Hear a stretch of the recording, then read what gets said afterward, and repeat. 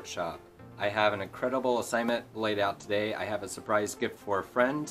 That friend is Becca. Becca, I am going to be painting a portrait of your dog Kush. I have been waiting to make this piece for actually a couple years now. I finally built up my confidence and my skill level to produce this piece today. So why don't we jump in? For my first project today, I drew out Kush ahead of time based on the photo that I have. So now the first step is to apply my acrylic paints, and I'm going to start with my darkest colors first.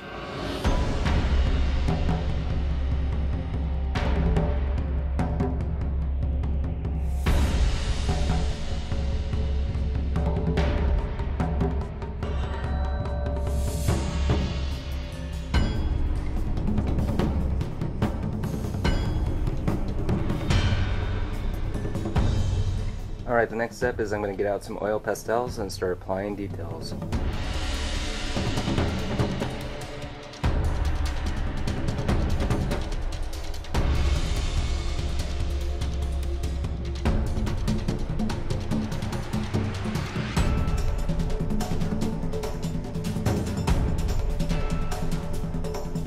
Alright, the final step is to work on the background.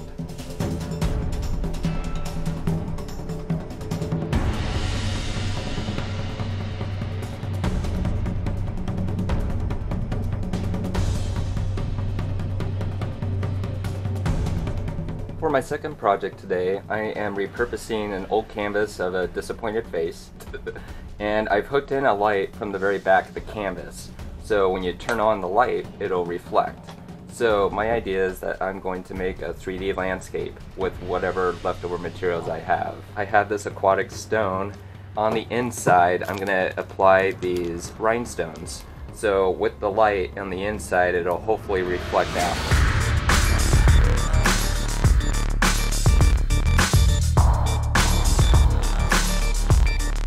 Next step is I'm going to add some extra color with spray paint.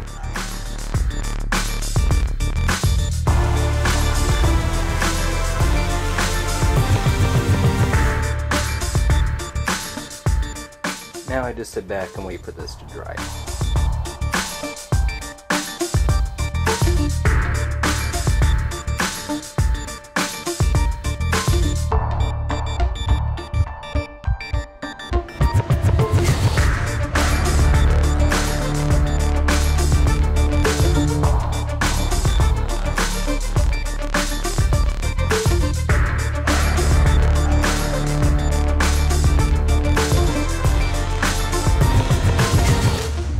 My 22nd and my 23rd project have been completed.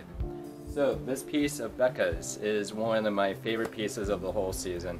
I'm really proud of this. I was terrified to make a portrait. I usually am, but doing pieces like this really built up my skill level.